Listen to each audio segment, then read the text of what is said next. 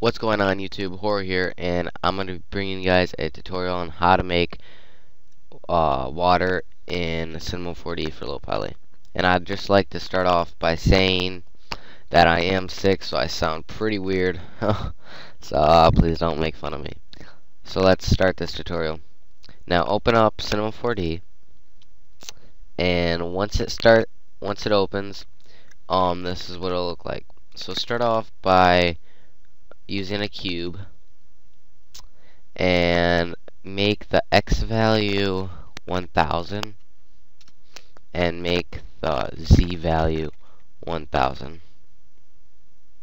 Make the Y value 30. Now that you have that, you can just take this Fong tag, select that, and delete it. Nothing happened.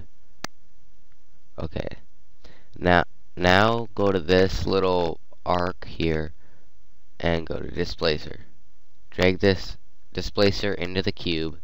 Go to shading, click this tab, and click noise. Now go back to the arc and click poly reduction. Drag this right under displacer and everything disappears. And the one thing that everyone misses is this. Go back to the cube. Segments. That's just huge in low poly.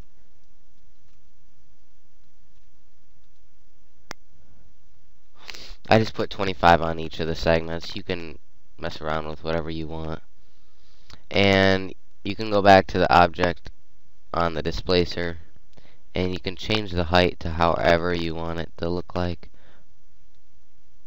That looks pretty cool. So now we have to make the water material. This is probably the hardest part about making water. So just double click in this box down here, double click the material, and check specular off. Go to color,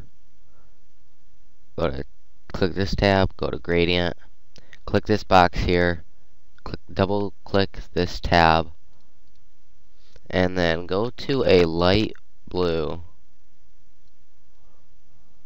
and pick that, and then go double click this tab and go to a darker blue, and there's that.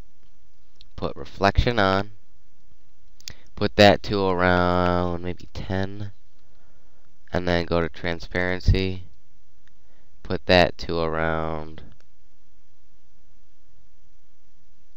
82, and that looks pretty good. Now just drag that material onto the cube, and then when you render it out, that's what it looks like. I know right there that doesn't look good, but once you get lighting into this, it looks way better.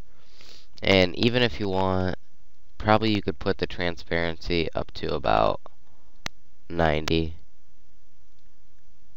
It's a little better. But that is how you make it. And just once you put it into a Lightroom, it looks 20 times better. Trust me. But that's about it, guys, for this tutorial. And this was Horror here. Peace out.